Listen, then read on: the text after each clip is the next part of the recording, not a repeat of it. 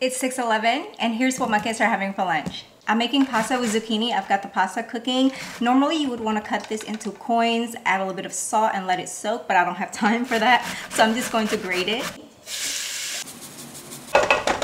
Pinch of salt, black pepper, a bit of Italian seasoning. Now add the pasta, pecorino cheese, a little bit of pasta water, and now we're just going to stir this to combine.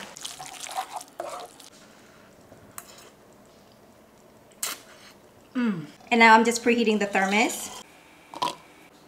For their sweet treats, here I have the tiniest chocolate chip cookies. Look how tiny it is.